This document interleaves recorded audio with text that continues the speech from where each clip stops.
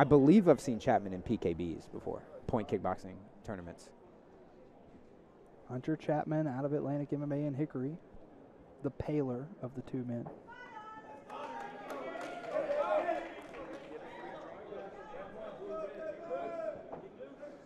All right, Jimenez versus Chapman underway here. 145 action in kickboxing.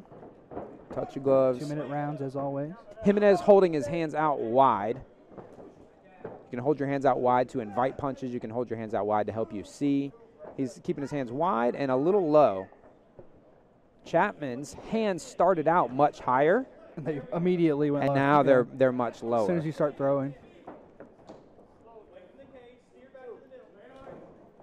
And Chapman has adopted both orthodox and southpaw stances so far. We don't have enough data to know for sure what his preferred stance is, but he's shown both stances. He's working low kicks now from orthodox. Yeah, David's a little heavy on that lead leg, and I think Chapman's just picked up on that. And Chapman is a Josh Crouch product. You know, Josh Crouch is a former Fight For It champion. He tries the leg kick again. Jimenez reads it and hops out of the way. And now the two men feinting kicks at each other. Jimenez with a big Superman punch that manages at least to get him in close, and he clinches and pushes him up against the fence. We get a quick break from our referee. That gear malfunction. Stop that. Mutual adjustment of the gear, and we're back underway.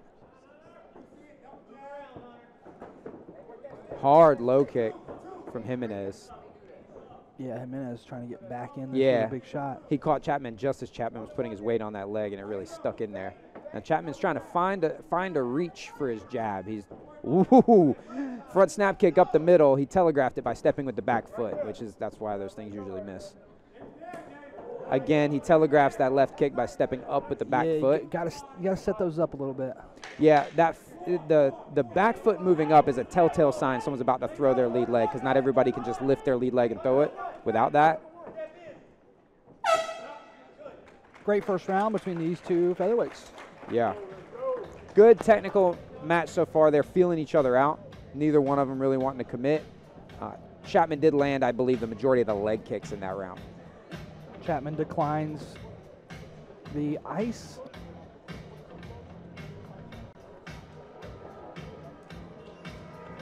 Well, to be truthful, the first time a guy fights, he doesn't know what he likes from the corner. That's true. You know, like, that's true. You know, you see, you might be watching at home. You see, sometimes I see him put ice on their back, sometimes on their chest, sometimes on their groin, sometimes on their leg. Sometimes I see him elevate the leg. Some people stay standing. It's like, how do you the corner comes in? They're like, "Do you want to sit down?" They're like, "I don't know. Do I?" You have no idea. Is that bad? Yeah. You're the coach. Tell me. That's exactly true. I got a guy with he has 4 fights, and still I'm like, "Do you want to stand or sit?" And he goes, "I don't know." I don't know. And then he said, "Can we just see how we feel when we get in there?" Just bring the stool. Yeah. Second round between Chapman and David Jimenez. Close first round Jimenez there. swinging wide with the left hook, but then finds a home for the right.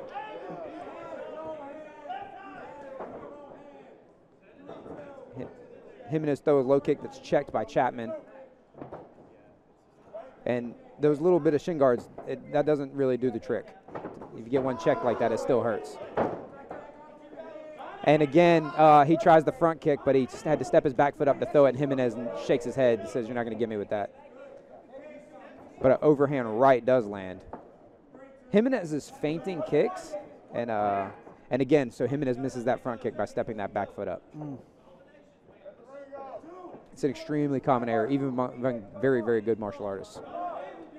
Chapman using the feinted kicks to get closer, but and the switch stance. Yeah, but he eats a hard right for it.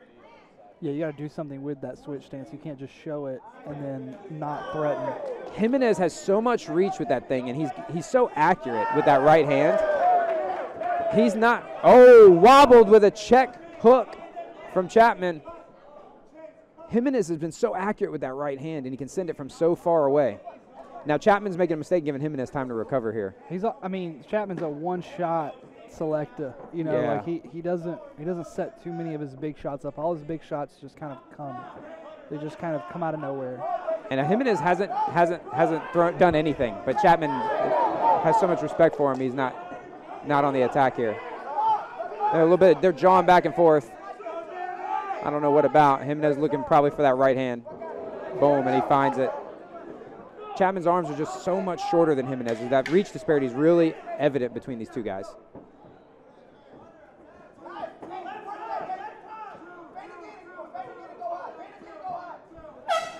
Chapman loading up. Yeah, that was like a cartoon. He was powering up his punch there. And right hand. That was like a cartoon character throwing a punch. Yeah, so what you're seeing in... Also, just a reminder, ladies and gentlemen, you can take pictures, but make sure your flash is off. Please make sure your flash is off. Thank you. Who doesn't know that? Who doesn't know no flash photography? You'd be surprised, Mike. You'd be really surprised. Round 3 coming up. What we're seeing, the telegraph has been an important part of this match so far. The telegraph being anything that a person does before they throw the strike that tells their opponent they're about to throw the strike. And both of these men have been telegraphing their shots, and a lot's been missing, except Jimenez has a right hand that has no telegraph on it. By the time he's pulled his head offline, it's already on its target, and he's extremely accurate with it. Whereas Chapman's throwing from Japan. Yeah, so he's making his shots very, very obvious. And he caught him in that wild exchange with that right hook and wobbled him, but then gave him time to recover. He also made Jimenez a little mad, I think. Like, he woke him up a little bit, made him realize he's in a fight. Yeah, and Jimenez's ring presence, you know, his like his demeanor it could be intimidating. You know, he's like talking a little bit to him. He looks him in the eyes. Round 3, last round here between these two guys. And it just feels like as the fight goes on, the momentum is just shifting ever so slightly in the favor of Jimenez. Jimenez finding a right, left. And he has Chapman's attention. Like, corner is telling Jimenez, you just got to stop getting wild. See what I mean about that ring presence? And I don't mean in the sense of ring generalship. I mean like stage presence, like your demeanor in there. You can weaponize that. Because your opponent is scared, and he wants to believe that you are too. Yeah, absolutely. And you might be, but you got to put on the air if you're not. If you convince him you're not. It's a mental win for sure. Now, Jimenez, I don't think has missed a right hand in this fight, but this round he's not throwing as many of them. Well, I think, his corner said stop throwing wild, so maybe he just can't throw it unless he's throwing wild. Well, the left was the wild one. Yeah, I agree. He'd throw his left super wide, and then the right like a laser, like a rocket. He did it again there as well. And now there's been a couple times where Chapman's complained about something, like he's been touching his head or complaining about his headgear or something. Well, it's pretty awful gear, so, I mean, I can't blame him. It looks like it tries to slide off his head with every shot. Hard low kick from Jimenez, and then he screams, "Come on!" And then Chapman comes on, and then Jimenez backs away. So yeah, I mean, he's done that the whole fight. Yeah. Oh! Nice shot. Finally, Chapman lands a solid one, trying to earn the respect of Jimenez. Yeah, he's too gun shy. Anytime Jimenez moves, he runs away. He has given Jimenez wide berth. Hard push kick, and then another. Now those left kicks.